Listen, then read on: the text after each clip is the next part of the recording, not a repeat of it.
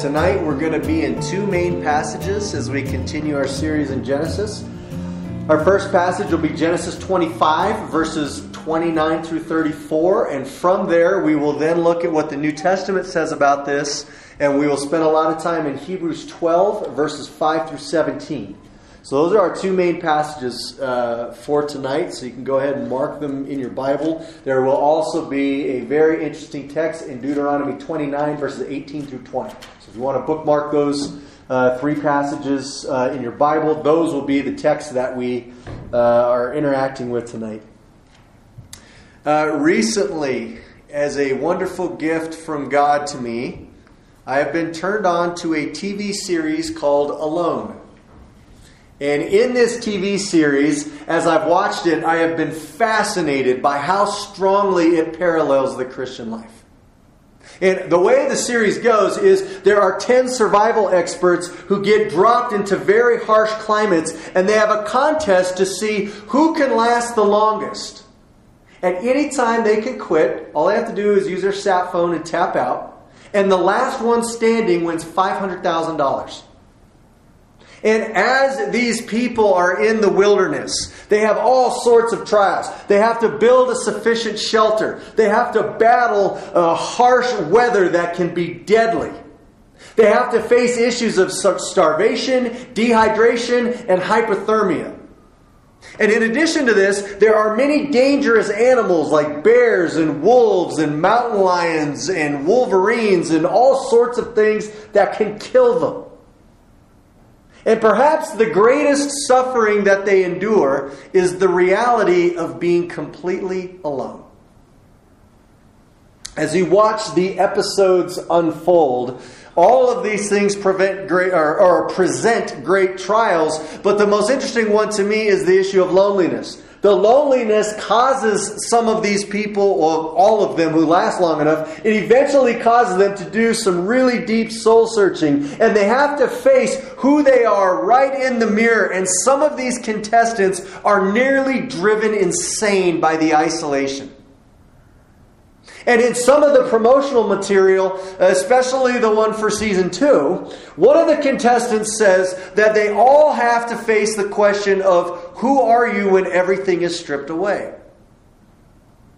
And so as the show unfolds, many of these contestants, they discover things about themselves that just horrify them and bring them to their knees and cause them to despair and cause them to give up. And some contestants find some positive things that encourage them and they keep going. Well, in like manner, the Word of God tells us, I believe, in various ways, in various contexts, and in various places, the Word of God tells us that the hardships of life, they will serve as a mirror to show us our true spiritual condition before God. When some people go through sufferings, they press into God, they hold on to promises, they live on His grace, and by the time it's all said and done, they become more holy through their suffering. When others go through hardships, they begin to feel sorry for themselves, they become worldly in their thinking, they run to sin, and they get their minds twisted. And whether they realize it or not, they begin to set themselves upon the path of apostasy. And so tonight we're going to return to the text of Genesis. And in our study, we're going to primarily be focused on the life of Esau. And as we watch his life unfold in the book of Genesis, and as we see what the New Testament says about him, we're going to discover that for us to discern whether or not we're on the narrow path that leads to life, or if we're in danger of walking down the path of apostasy, one of the ways we can assess that is by how we respond to hard things. And so Esau is a terrifying example of what it means to fall away from the faith, which is what it means to commit apostasy. And so I've titled this sermon, Esau's Guide to Apostasy. Now Esau's way into apostasy, it's not the only way. But if you follow Esau's way, it is a sure way to go there. And so go ahead and If you want, turn to Genesis 25. And as we approach our text tonight, I want to remind you of a few truths about Esau. We saw a few weeks ago that Esau, though he is a physical descendant of Abraham, he is spiritually the embodiment of the seed of the serpent. And by God's divine decree, Esau is not the elect of God, and he is therefore not a true child of Abraham, nor is he a true citizen of God's Israel. And when Esau was born, which is what we covered last time we were in the text of Genesis, Esau had a red cloak of hair that was covering him. And this red cloak of hair, it served as a prophetic symbol of his life of apostasy that's going to characterize who he truly is before God. And so tonight, we're going to see Esau's journey to apostasy, and we're going to begin by reading about him selling his covenant birthright for a bowl of red stew. So let's begin in Genesis 25, and we will start in verses 29 and 30. Once when Jacob was cooking stew, Esau came in from the field, and he was exhausted. And Esau said to Jacob, "Let me eat some of that red stew, for I'm exhausted." Therefore his name was called Edom. So here this text right off the bat clearly gives us the setting for Esau by telling us that he's going through a hard time. He's under a trial. And in this context, his trial is the trial of exhaustion and hunger. And as he approaches Jacob, he is longing to eat Jacob's red stew that he's preparing. And verse 30 goes out of its way to tell us that Esau is going to be named Edom, which means red, and he's going to gain this name in connection to what's going to happen in this story involving the red stew. And so at this point, in his exhaustion, in his severe hunger, there's nothing wrong at all with him asking his brother if he can eat some of the stew. He's not doing anything wrong. This is a trial for Esau. It's not easy being hungry. It drains your energy. And if you go a couple of days without eating, your body will start to metabolize your fat and your muscles, and eventually it will even metabolize your vital organs. It will literally eat itself to death. So this trial is difficult. Now, after asking Jacob for some stew, how does Jacob respond to his brother Esau? Let's look at verse 31. Jacob said, "Sell me your birthright now." Now, you may remember last time we were in Genesis, at Jacob's birth, his name was prophetic for how he was going to live his life. If you recall from the birth narrative, Jacob's name means deceiver, or he cheats. And here, as he looks upon the need of his brother, he doesn't love him, he doesn't care about him, he doesn't try to minister to him. Instead, he seeks to take advantage of him. He seeks to cheat him. And so, preying upon his brother's vulnerability, he offers him the red stew in exchange for Esau's birthright. Now, Esau was the older brother. And according to Deuteronomy 21:17, as the older brother, Esau was entitled to a double portion of the inheritance of his father, and he was also to become the spiritual leader of the family. And as the leader of the family of Abraham's descendants, Esau would have been also the one through whom the Abrahamic covenant blessings would come to pass. So Jacob, in asking Esau to sell his birthright to him, he's not only pursuing the extra material wealth that will come with the double portion of the firstborn, but also he's pursuing the spiritual leadership of the family, and he's also trying to become the one through whom the covenant would advance. And so the essence here of Esau's temptation is to sell out God and his purposes for his life so that he can eat a bowl of red stew. Here's the idea. Put the things of this life above God. Put your own comfort above God. I think in essence, Esau's temptation, it might sound like this. Hey, Esau, you're hungry. Things are hard. So you know what? Go ahead and give in to this. It's justified, Esau. You're having a hard time. So just put God beneath this red stew, sell your birthright, and give in. I think that's the essence of the temptation. And so in this context, to put God first would require Esau to walk the difficult path of faithfulness. And this is the very path that's bringing him exhaustion and hunger. So to stay faithful to God here, he has to not immediately alleviate his hunger. But in order to sell out, all he's got to do to alleviate his suffering is just sacrifice the priority of God and give it to his brother. Put your comforts, put the love of the world above faithfulness to God. That's the temptation. And so let's read how the story ends. Verses 32 through 34. And Esau said, I'm about to die. Of what use is a birthright to me? And Jacob said, swear to me now. So he swore to him and sold his birthright to Jacob. Then Jacob gave Esau bread and lentil stew. And he ate and drank and rose up and went his way. Thus Esau despised his birthright. So here Esau is so focused on his hardship that he says in verse 32 that he's going to die. Now Esau is not wrong to recognize that he's suffering. He's not even wrong to vocalize it. But I believe that what set into Esau was a sinful self-pity. And this self-pity began to lead him into justifying the sin of putting stew before God. And here's what I mean.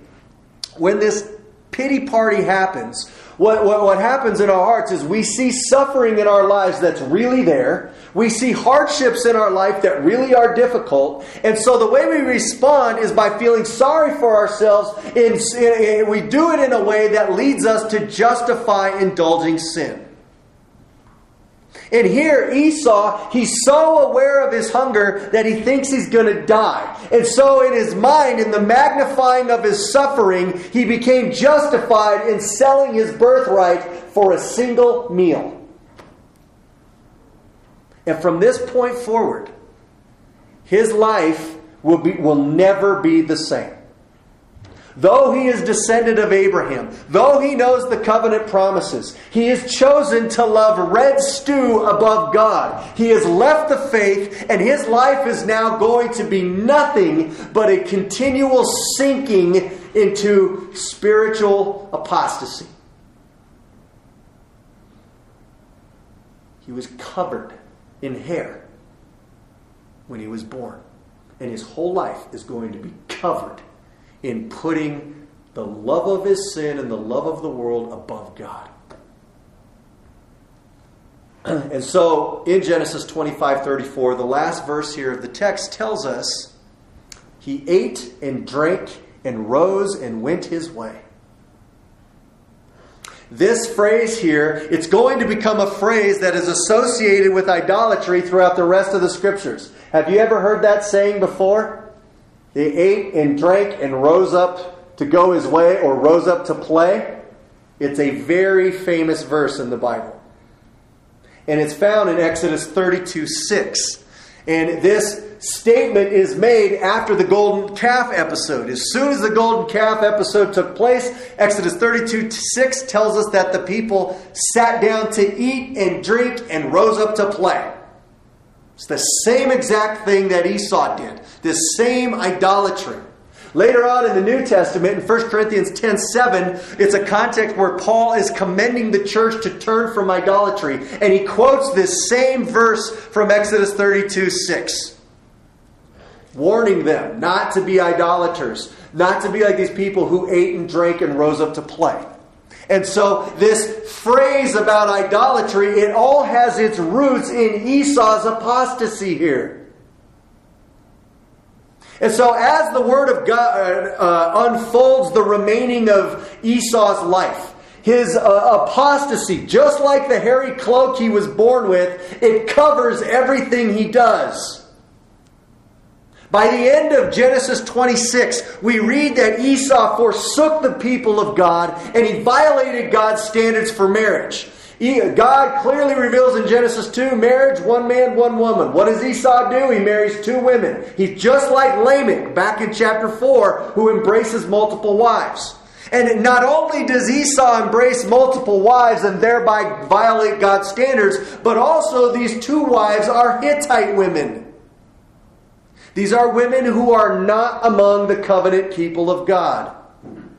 And so, at the end of Genesis 26, just as he did with the stew, Esau put his desire to marry multiple wives and his desire to marry worldly women, he put that ahead of God's purposes. And by the end of chapter 26 tells us that these marriages made life bitter for his parents because they now have unbelievers as daughters-in-law.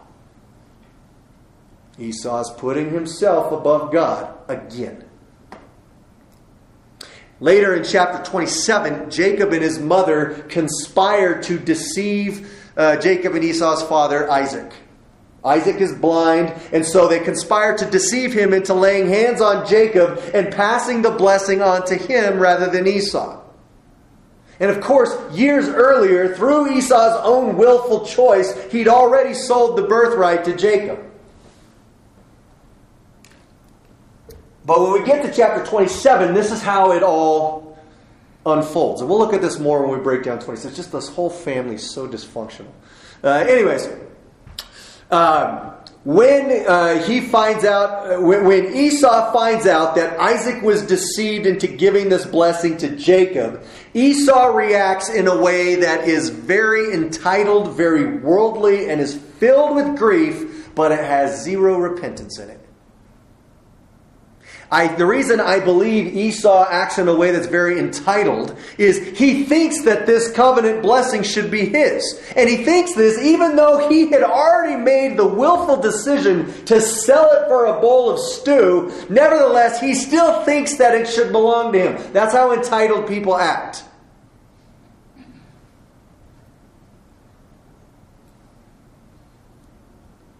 And so, when he finds out that Isaac can't now give him this blessing, he starts crying. And his crying is, he's not weeping over his sin and over offending God. He's weeping over losing out on the blessing. There isn't one whiff of true repentance here. He's just crying because he doesn't like the consequence. His sorrow here, it's merely a sorrow over losing out on the blessing. There's no confession of sin. There's not any signs of repentance. And in fact, not only are those things lacking, but according to Genesis 27:41, in his sorrow and weeping here, he becomes obsessed with murdering Jacob. And the reason why he does this is because Esau is Satan's seed. And as the seed of the serpent, Esau is filled with hostility towards the seed of the woman, who is Jacob. And so by the time this has happened, listen, Esau's lived such a life of just being so comfortable with his sin that he's just so twisted. He knows something's wrong. He knows things aren't okay. He's able to even cry about it. But you know what he can't do? He can't assess the situation rightly. He can't own his own sin. He can't repent. He's not doing any of that because he's been so twisted by a life that just eats and eats and eats at the table of sin and forsakes God. It has twisted this man.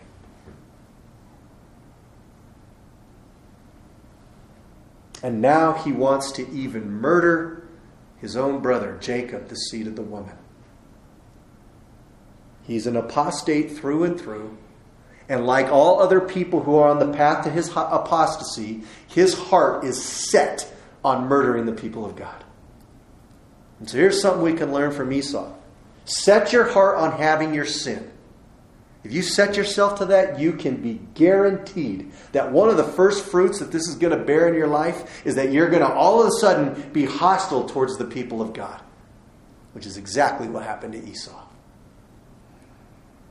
And all of these things that are taking place, it was all rooted in Esau feeling sorry for himself in a time of difficulty and using his hardships to justify his sin of selling out the priority of God to ease his suffering with a bowl of red stew. And as the New Testament considers this story, and as the New Testament interprets this story under the inspiration of the Holy Spirit, it does so by first exhorting us to think about hardships in a God-centered way unto holiness. And then after instructing God's people how to live in a godly way while we go through hardships, it then transitions into a warning to us about running to sin in our hardships.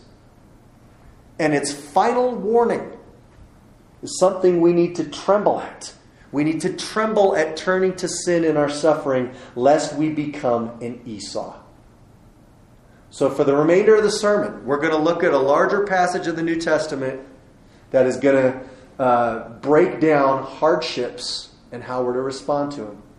And it's going to be Hebrews 12, verses 5 through 17. So again, first part, here's how to think about hardships in your life and what God is doing and what His purposes are. So run to holiness. Second part, hey, if you run to sin, you'll become an Esau. There it is. Sermon's over. At least the points are. Let's just break down the text and see if that stuff's there.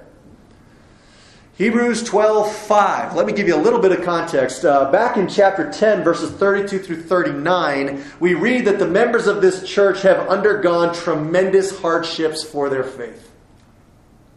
These people have experienced social ostracism. They were publicly ridiculed. Their property had been seized, and some had even been imprisoned for their faith. And so as a result, feeling confused by all of this suffering, some of these people were tempted, like Esau, to turn away from God to alleviate their suffering. And so in the context of this church, the temptation was to commit apostasy by putting themselves back under the Mosaic law and relating to God through the Old Covenant. This would require that they forsake Christ, that they turn from the gospel that has now inaugurated the new covenant. So the whole reason they're suffering is because they're following Jesus. You want to get rid of it? Okay, just turn from the gospel, go back over here to Old Covenant Judaism. That would take care of their suffering. And so the author warns them against doing this at the end of chapter 10. And then in chapter 11, he tries to encourage these suffering saints by showing them from the Old Testament how so many people before them were also mistreated by the world when they walked the narrow path of faith. And then as chapter 12 begins, the author draws attention to the sufferings that Christ himself went through when he was on the earth. And he reminds us that Christ's sufferings included his public murder at the hands of sinners. And so what the author is trying to do is he is trying to encourage this church that their suffering is not the sign of God's abandonment of them. It's not a sign God has forgotten them. It's not a sign God is done with them. Instead, the author's going to labor to show them how the Father is lovingly working in their lives for their holy good. The author is going to show us that God is a loving Father towards His children who will discipline His children through hard things. And He's going to use these hard things to help His children become more holy. And when God does this, He's not rejecting His children. Instead, He is loving them.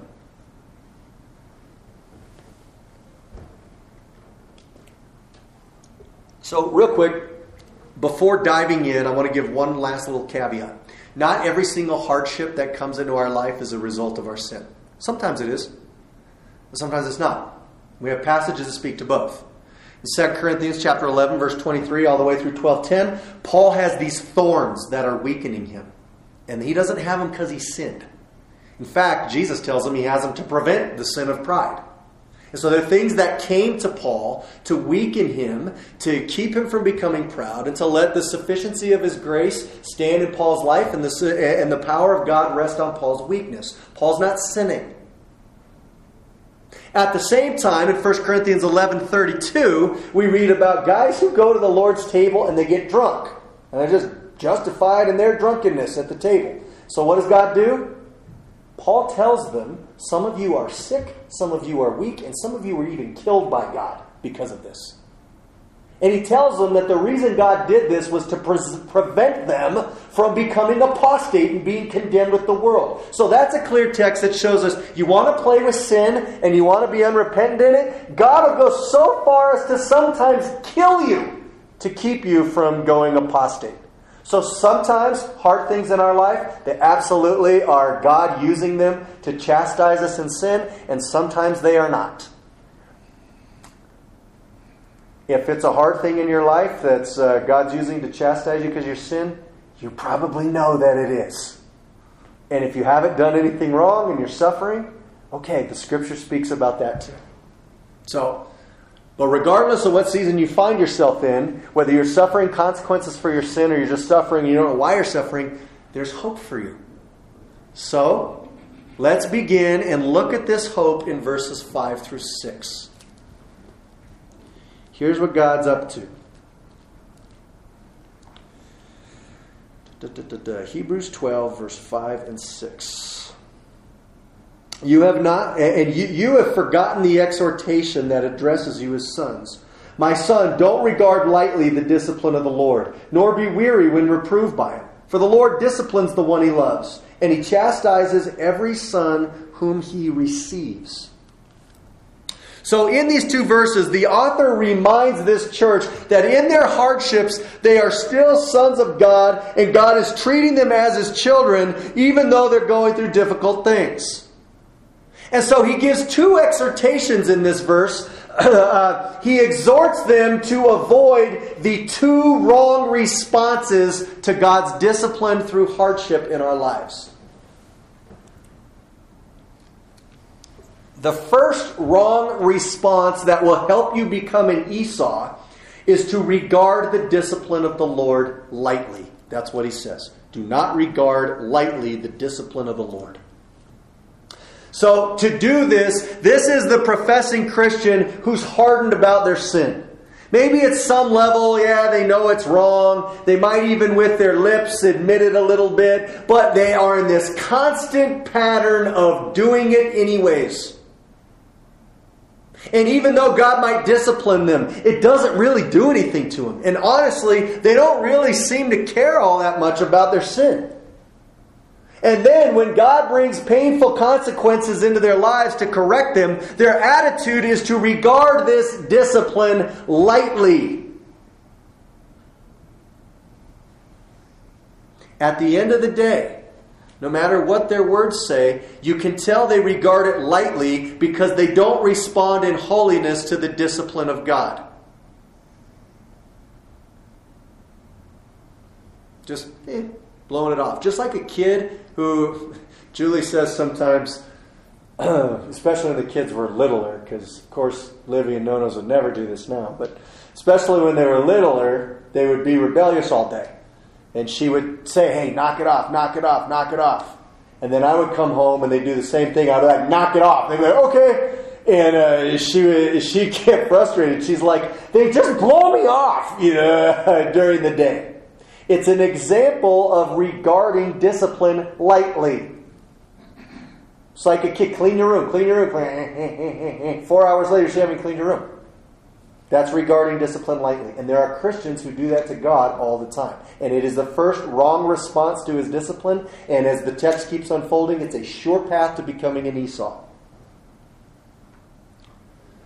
The second error, according to these two verses that you can make in responding to God's discipline, is to become weary when reproved by him. So notice he says, don't regard lightly the discipline of the Lord, nor be weary when reproved by him. So this is a person who has kind of the exact opposite response, but a response that's still worldly and wrong. This is the person who knows they sinned. They hate their sin. They feel God's discipline in their life. And rather than responding in repentance and trusting the cross, this person responds with despair and hopelessness. They are weary. They are so overcome with guilt, so drowned in sorrow, that whether they admit it or not, they feel like their sin is bigger than God. They feel like God is done with them, and they might even start to believe that God hates them. And so when you are this type of person, This kind of response, it sucks away all of your life and vigor and spiritual strength. It makes you sluggish. It makes you hopeless about the work of God in your life. And you can become so exasperated and discouraged that eventually you give up on this, you'll give up on the faith if that response is left unchecked. This, too, is a path to becoming an Esau.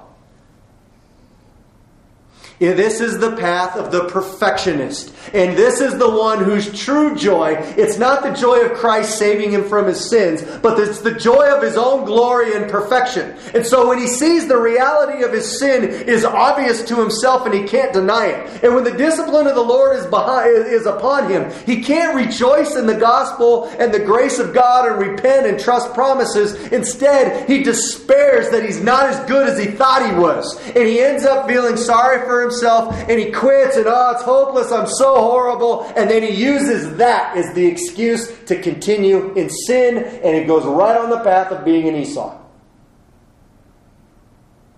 Those are the two wrong responses to the discipline of God. But for the true child of God, though there may be times he initially regards God's discipline lightly, though there may be times that he initially responds in despair and hopelessness when God disciplines him, and though he may sin bitch for a moment, eventually he comes to his senses, a right mind is renewed in him, and he freshly places his hope in the truth of verse 6. Namely, that God disciplines the one he loves and the one whom he considers a son. And when he does this, whether he was blowing off God's discipline or whether he was overly discouraged by it, he eventually responds to it by growing in holiness. It's called repentance. I don't know about you, but I've responded both ways wrongly in my walk before. Now let's look at verse 7. It's for discipline that you have to endure. God is treating you as sons. For what son is there whom his father doesn't discipline? Verse 7 tells us that we have to keep enduring in the faith in a holy way when God disciplines us, because this is how God raises his children. Listen, it is the worldly parent who allows their children to be unruly and insubordinate. It is the worldly parent who so hovers over and micromanages every little detail of their kid's life that they crush their spirit and leave them embittered and leave them miserable. God doesn't do either of these things. God treats us as children, meaning he will not let our sin go unchecked, and he will discipline us so that we don't become the unruly son. And at the same time, the purposes behind his discipline, it's not just to crush and destroy us, it's to build us so that when we are disciplined, we have hope. And we're not the exasperated corpse that is hopeless and despairing. This is what God does with his discipline. This is how he parents his children, and the implication of verse 7 is that God is good when he does this. Now, to prove God's goodness in discipline, the author is now going to compare him to earthly parents in verses 8 through 10. If you're left without discipline, in which all have participated, then you're illegitimate children and not sons. Besides this, we have had earthly fathers who disciplined us, and we respected them. Shall we not much more be subject to the Father of spirits and live? For they disciplined us for a short time as it seemed best to them. But he disciplines us for our good, that we may share his holiness. Now, I can't cover all of this stuff for time's sake, but a couple of highlights here. Here, I think the comparison's pretty simple. The author reminds us that earthly parents, who are sinners, who imperfectly discipline their kids, eventually, and this is of course a general truth, eventually those parents are respected by their kids. On the other hand, when kids have parents I'm sorry, on the other hand, kids might like to hang out with the parent who never disciplines them. But at the end, generally speaking, as adults especially, kids never respect that. They might like you in the moment, but you will not have their respect. On the other hand, when a kid has parents who will discipline them, imperfect as it may be, it leads to the respect of the children. And so the point is, if we show respect to imperfect fathers who discipline us imperfectly, how much more should we submit to God's discipline and find hope and encouragement in it? God is a better father than any earthly parent. And if you can find any measure of respect and encouragement towards an earthly parent's discipline in your life, how much more should you find that when your heavenly Father brings discipline into your life for His loving purposes?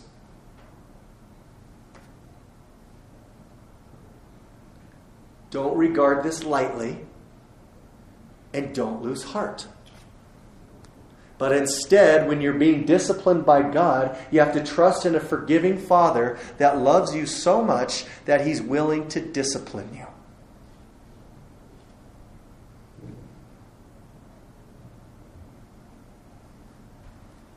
Now, as we move forward and we look at verses 10 and 11, there are two promises about God's discipline in verses 10 and 11. We'll begin with verse 10 and read the first promise of verse 10.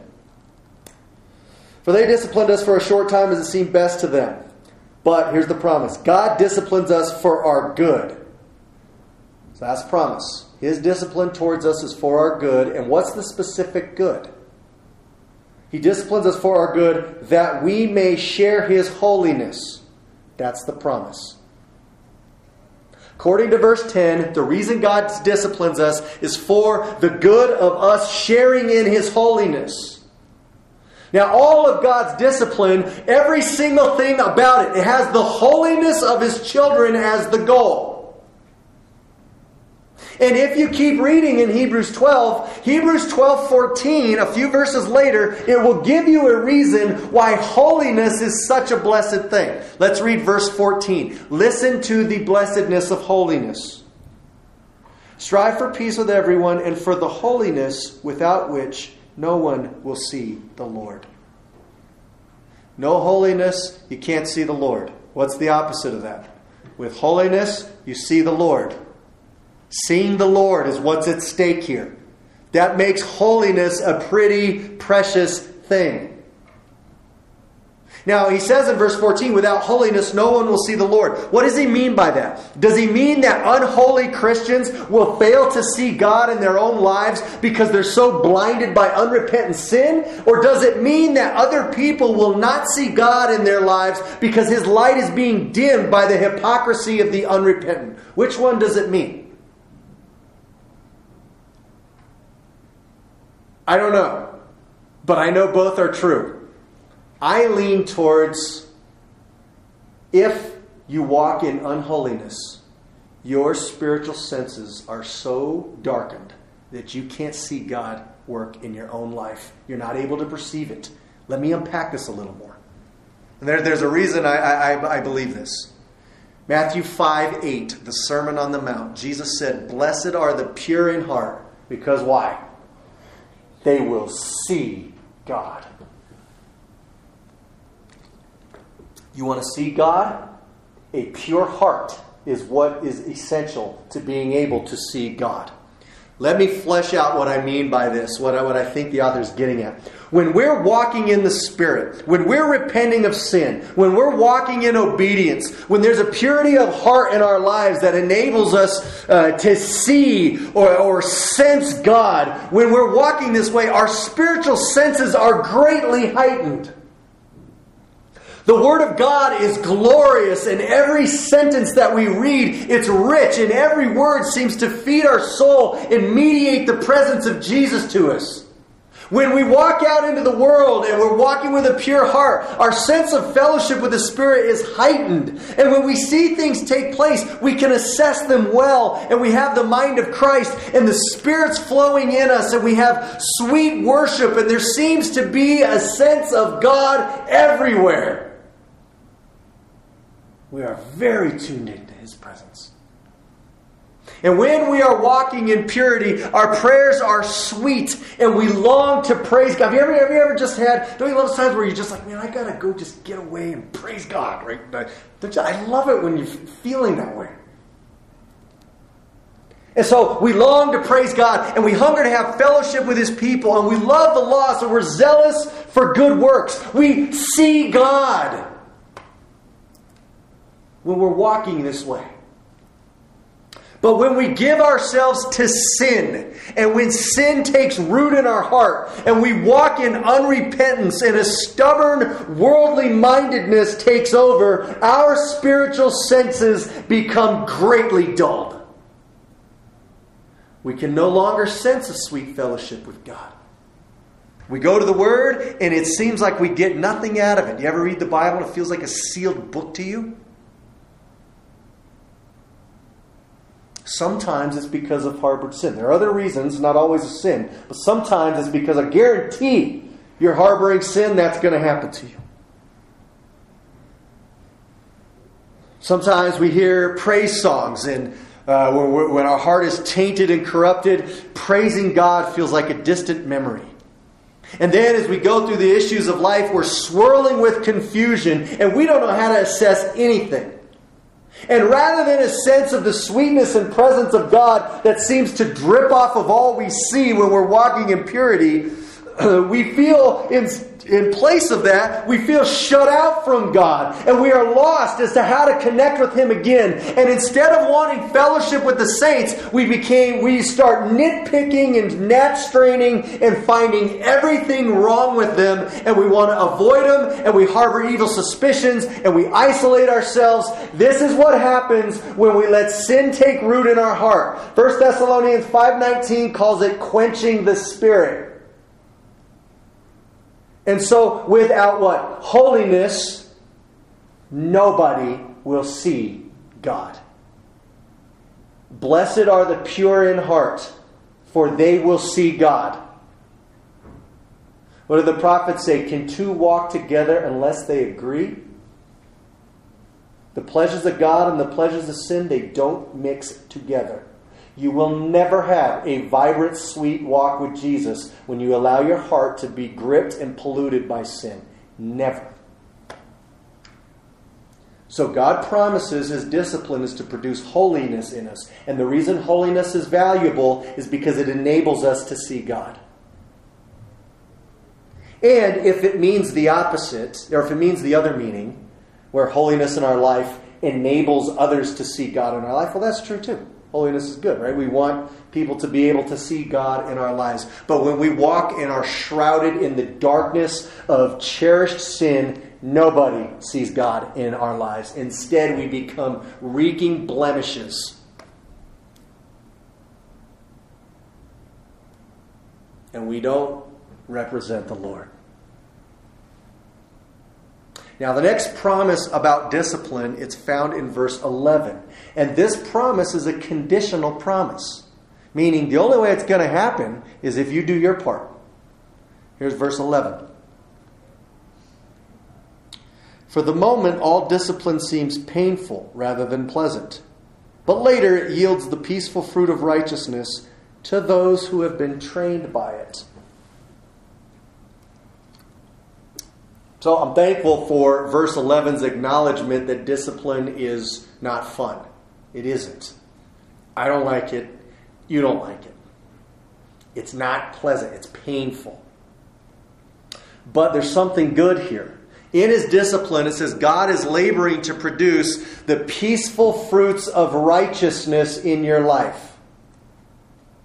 And so when you respond to His discipline with holiness, when you respond with repentance, then you're going to find peace. And it's these peaceful fruits of righteousness.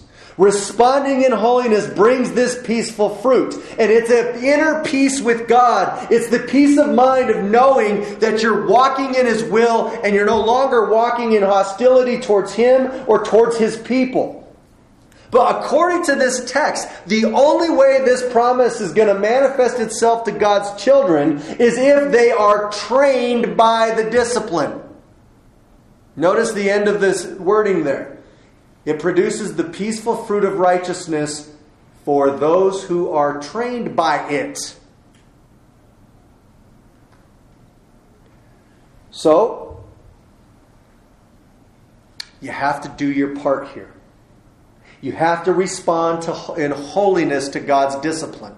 And if you do not respond in holiness to His discipline, then you will not share in the blessings of this discipline, and you will not have the peaceful fruits of righteousness, and you'll become an Esau. But if you just trust Him, if you hope in His steadfast love, and if you fear Him in the sense that you fear taking one more step away from Him, away from God and towards apostasy, I want to turn around and take steps towards you. And if you hope in your discipline, if you hope in God's goodness, and you trust, even if you've blown it, that He'll forgive you and He'll wash you, if you turn in holiness to God, He will produce peaceful, righteous fruit in your life.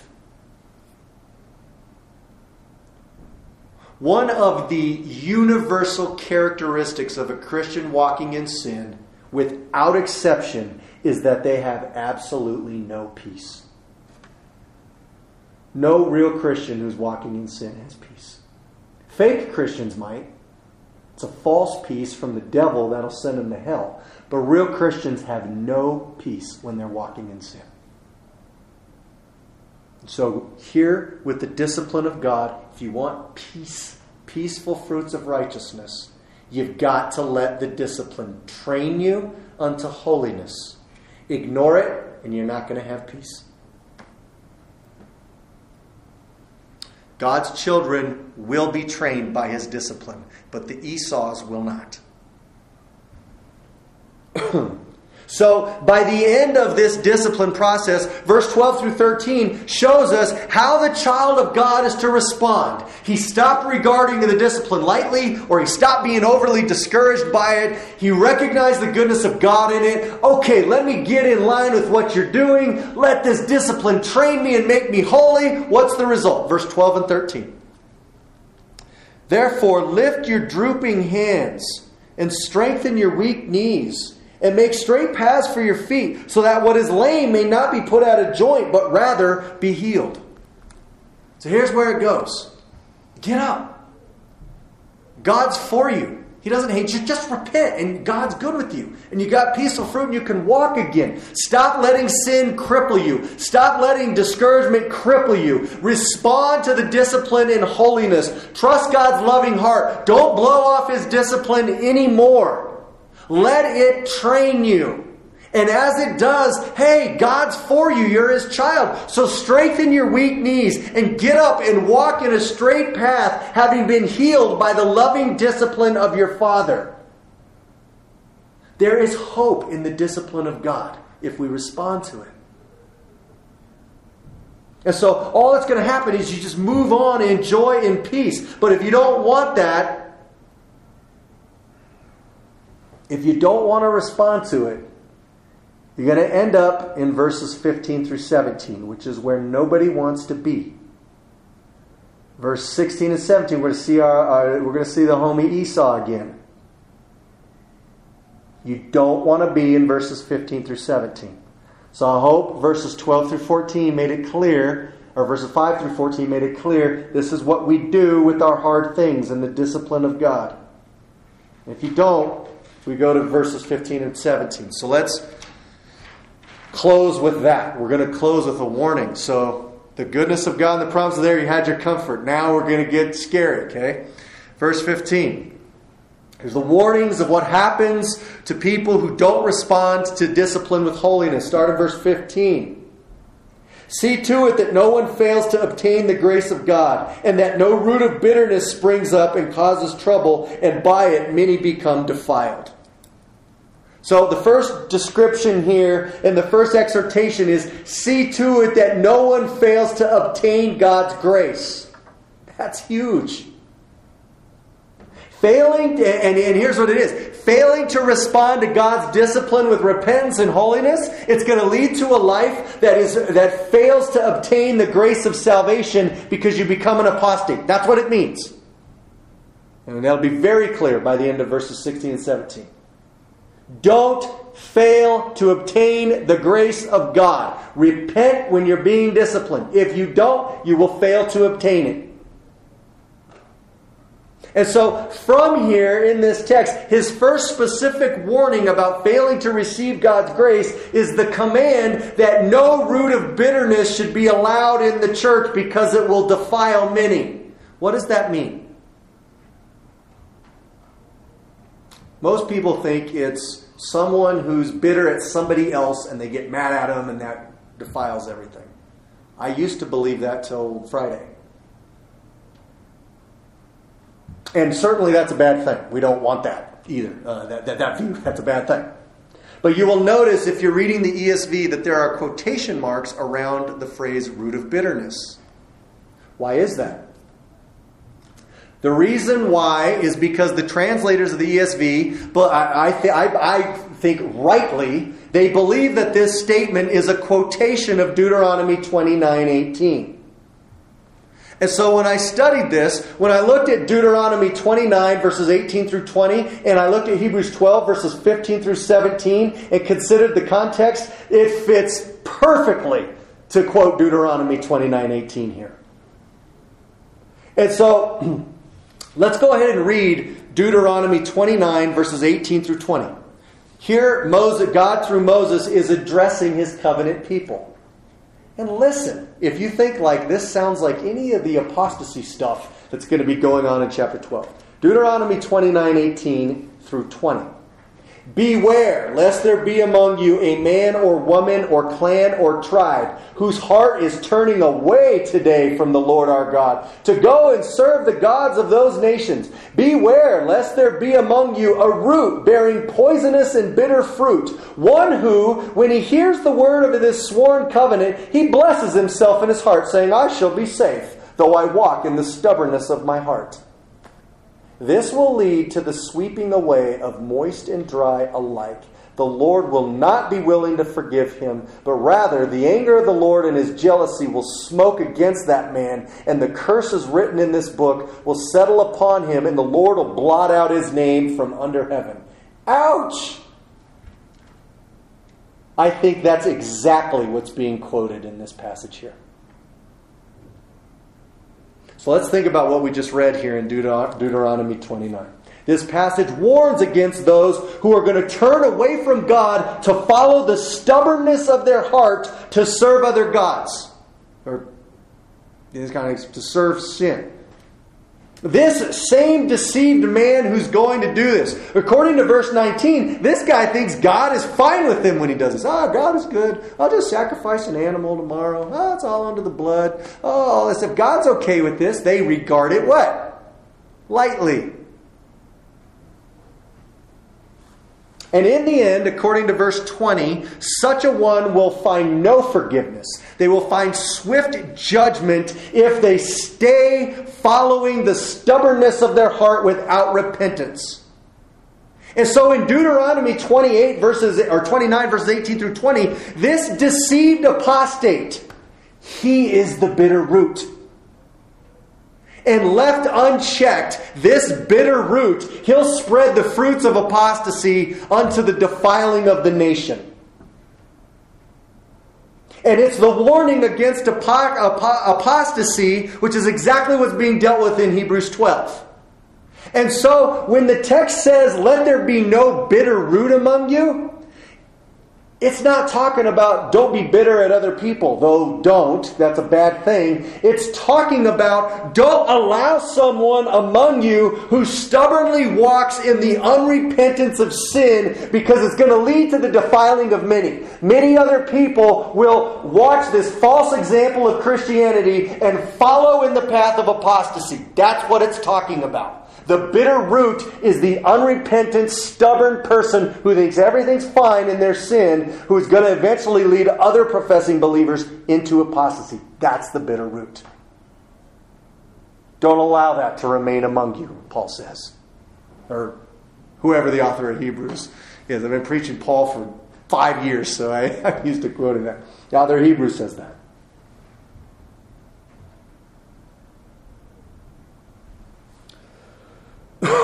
So, The bitter root, he's a professing believer who will not respond to God's discipline and holiness, and he's on his way to becoming an Esau. And now verses 16 and 17, here's what we'll close with. Now verses 16 and 17 brings the conversation right into the life of Esau. So verse 16 continues to elaborate along these lines by saying, verse 16.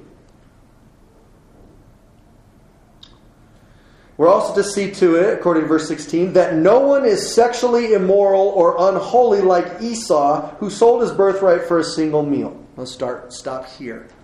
So the next thing in the text that we're to avoid being is sexually immoral like Esau. So here's the question. How is Esau sexually immoral? There are tons of theories on this that draw on extra biblical sources. And there may be some truth to it, but you guys know me, I'm not crazy about that kind of stuff. So I'm asking of the Word, how is Esau sexually immoral? And there could be multiple answers to this, but I see at least two. First, I think Esau is sexually immoral in that he took 2 wives, which clearly violates God's plan for marriage that's revealed in Genesis 2.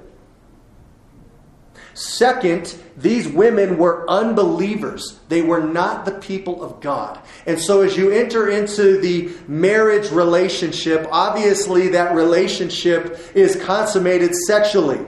And so marrying unbelievers is something that is wrong, that's immoral. He takes too many wives for one, and then he takes wives who are unbelievers. I think this is sexual immorality in a sense. Marrying unbelievers, it is a constant theme of sin, and it is a sure path to apostasy that's revealed in the Scriptures over and over and over again. Read the Old Testament. One of the key things that leads Israel into apostasy over and over and over again is marrying from among the nations over and over and over again. This whole context is warning against apostasy. What did Esau do? He's an apostate who married unbelievers. So don't be like that. Perhaps it's talking about extramarital sexual relationships, which he clearly mentions in chapter 13 as sin. But I think it also includes, do not bring yourself into a marital union with unbelievers. It's a sure path to apostasy. And so Esau, just as he did with the bowl of stew, he put his lust ahead of the purpose of God. And he indulged in immorality by taking multiple wives and then taking unbelieving wives. And Esau never walks in repentance. And so after Esau sold his birthright, he just kept going and going and going. He kept giving in to sin and giving in to sin and giving in to sin and hardening himself and hardening himself. And he plays with sin and he plays with temptation and he plays with the love of the world. And now it has impacted his marriages, and it had never stopped. And ultimately it leads him to the very last thing said about him in the New Testament, which we're going to see in a minute in verse 17. Before we get to verse 17, verse 16 gives us one more little exhortation. Verse 16 says, "See that no one is sexually immoral or unholy like Esau, who for a single meal despised his birthright." And so now we hear that not only are we to avoid sexual immorality, but we're to avoid unholiness. And the unholiness is defined by the fact that he sold his birthright for a single meal. It was an act of apostasy. And so I love how John Piper described what Esau did here. Here's Piper's description. Esau looked straight down the path that leads to life, and he saw adversity and hunger. And instead of believing God was in it, and instead of believing that he was working for his good as a loving and disciplining father, he sold it for a single meal and left the race. I love how that's worded. He saw the path of adversity and hunger.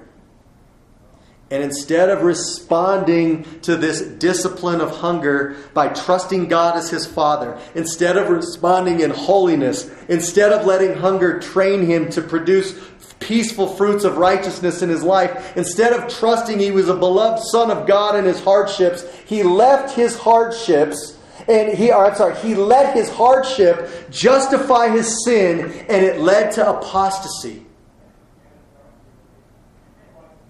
And it led to increasing ungodliness, whereby he is almost made insane, according to verse 17.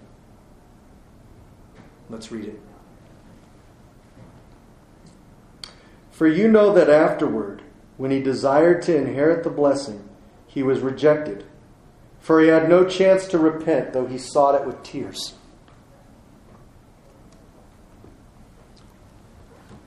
After selling the birthright, he later desired to inherit it after Isaac already gave it to Jacob. That's what I was talking about earlier in the sermon. And when all of this stuff came crashing upon him, though he sought to change this outcome with tears, he wasn't able to change it. And he was so far gone in his sin that he could no longer repent. That is terrifying. Listen, when we don't respond to hardships with trust in our loving Father, when we don't respond to His discipline with hope in His good and loving purposes in the discipline, and when we don't respond by allowing ourselves to be trained in holiness, eventually what will happen is we become so far gone in our sin that we are insane and we can't even repent anymore. Romans 1 talks about being handed over. Keep rebelling against God's discipline. Keep regarding it lightly. Keep being so discouraged by it that you never repent. Keep doing that, and He will eventually hand you over to your sin, and you won't be able to repent. This is a terrible reality.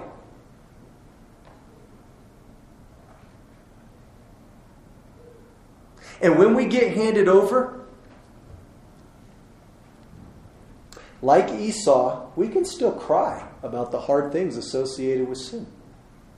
We can cry over the consequences. We can cry over the hardships. We can cry over things not going our way. But when we do this and we're handed over and we're not repentant, we're just merely shedding Judas' tears of self-pity rather than Peter's tears of repentance.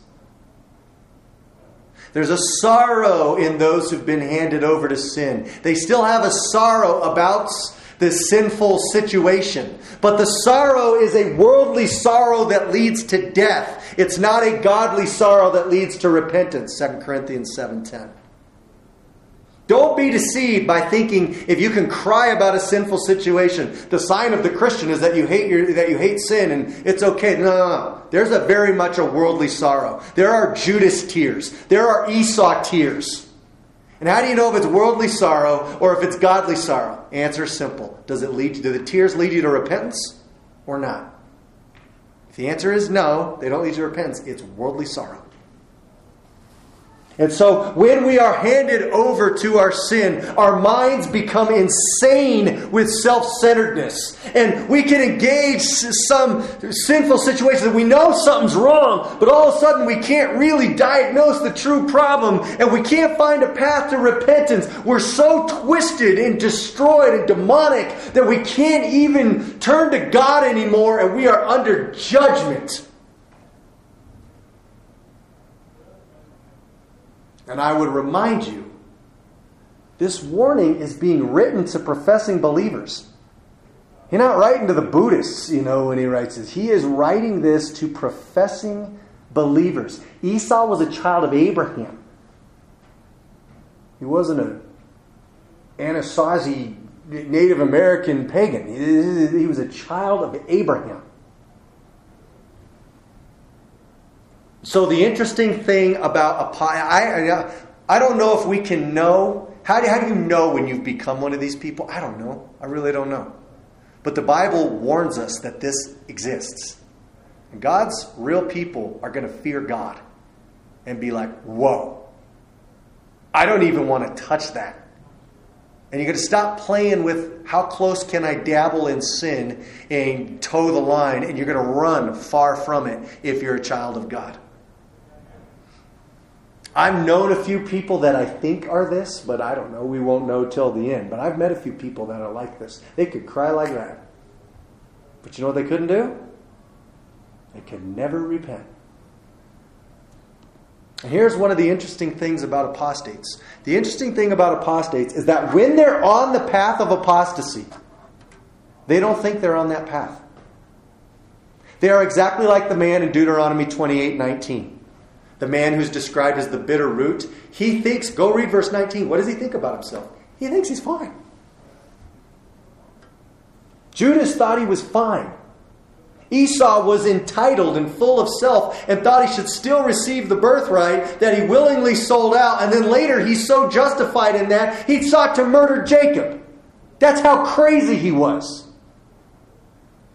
So listen, if you're playing with sin, if you're refusing to repent, if you are walking in the habit of using your hardships as excuses to turn to sin, I want to warn you in love that you are playing with the dangerous path of apostasy, even if you don't think you are.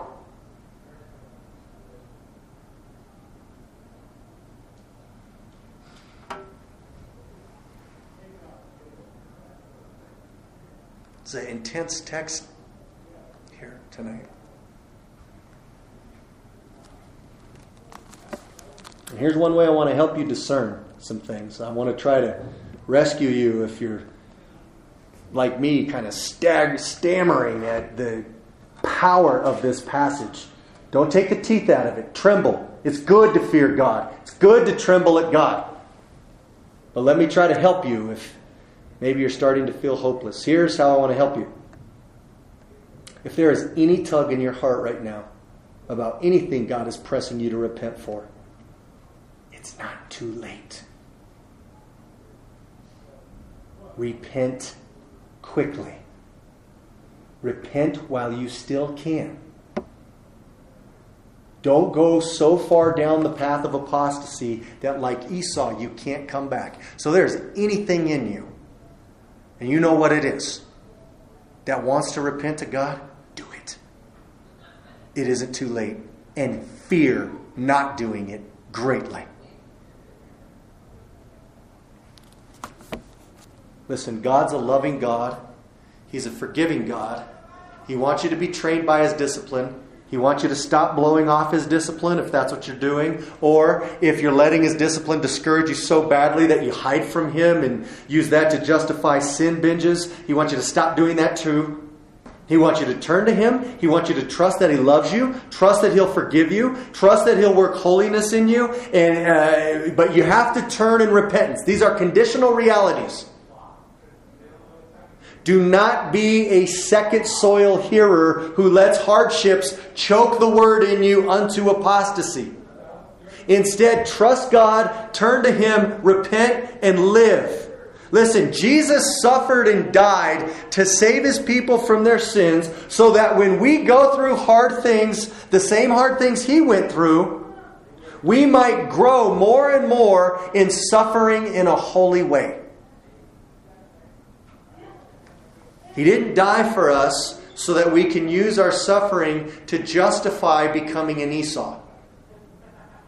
He died for us so that we would look to His sufferings for salvation, and we would look to Him as the example, and we will walk the path of sanctification in our suffering to grow continually in holiness and Christ-likeness as we go through hard things. So trust God. He loves you, and He will work wonderful things in your hardships if you will just let yourself be trained by Him. So, I know there's a lot in that text tonight. Does anybody have any questions about this? I know it can be a tricky topic. So if you have a question, feel free to ask. It's okay. Tatiana. I have a question about Esau and his wives. And how him taking multiple wives was like part of his fall into apostasy. Yeah. What's the difference between him and then Jacob when he takes multiple wives? Yeah, I don't think it's good either. So, but there's a difference. There's one difference. So you're talking about the multiplicity of wives or everything surrounding it? Well, just how that was like a sign of how, yeah. like basically what was coming from okay. him. Like how was that different than Jacob? Great question. There's one key difference. So there's a point of correspondence, right? Point of correspondence, multiple wives.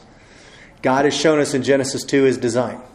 First place multiple wives manifests itself is with Lamech in Genesis 4, who is a disaster, train wreck, evil guy. Okay? Esau does it. Jacob does it. I don't think it's right when Jacob does it either. Jacob is not exactly the most imitable guy in the Word of God. But here's the difference. Jacob takes wives from Laban. Do you remember who Laban is related to? Sarah. He comes from the Shemites. He's part of the blessed people of God. He is taking wives from among the people of God. Esau is taking wives from among the pagans, from among the Hittites. So that is one key difference between their marriages. Is Jacob's has problems. I'm not trying to say it doesn't.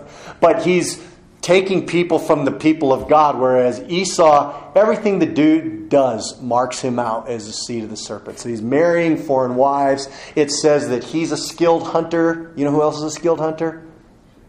Ishmael. Ishmael married Egyptians. Jacob marries Hittites. Ishmael persecuted Isaac.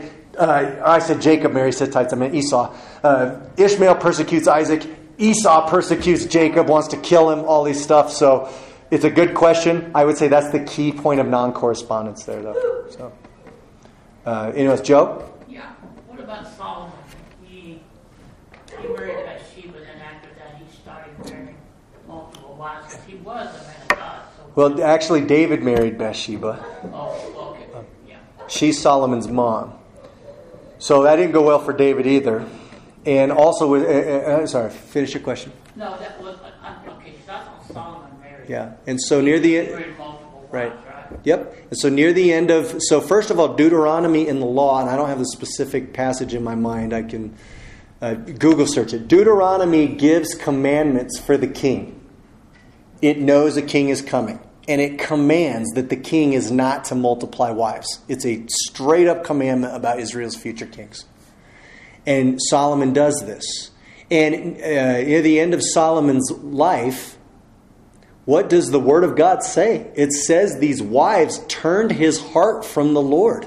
And he starts building shrines to false gods and all this stuff. They turned him away from God. So this isn't a good thing. But didn't Solomon repent toward the end of his life, almost at the very end? I'm not aware of that. Maybe it's been a little bit since I read that. Okay. But Matt, I think you're right about the difference between Jacob and Esau, because Jacob had 2 wives, Esau had multiple wives.